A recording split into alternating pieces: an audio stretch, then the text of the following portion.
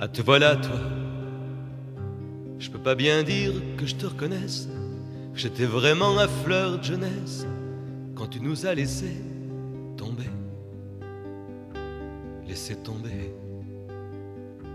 Mais pour le peu que je me rappelle de la tête que tu avais, ça t'aurait plutôt profité, ce petit séjour à l'étranger, ce petit séjour à l'étranger. Mais j'ai changé, moi. Sûr, tu dois me trouver bien grandi. Je t'ai pas donné beaucoup de soucis, mais cependant, faudrait pas croire que j'ai pu pousser sans histoire, que j'ai pu pousser sans histoire. Ah, te voilà, toi.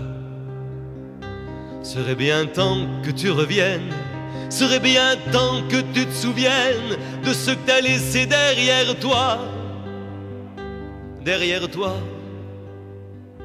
celle qui fit feu toute sa tendresse, qu'eut toujours de l'amour de reste, afin que ton retour de passion ne tombe aussi sur notre front, ne tombe aussi sur notre front.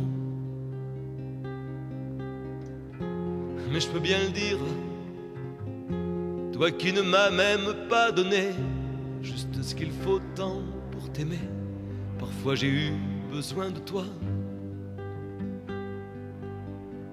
Une mère c'est trop doux quelquefois, une mère c'est trop doux quelquefois. Ah, te voilà, toi. Mais ne te prends pas pour le père prodigue, pour ton retour la table est vide, on n'a pas tué le veau gras,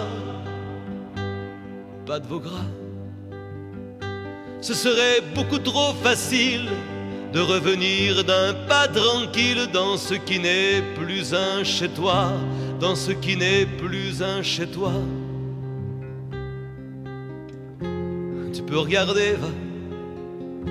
Tu ne verras rien qui t'appartienne, pas un objet qui te retienne.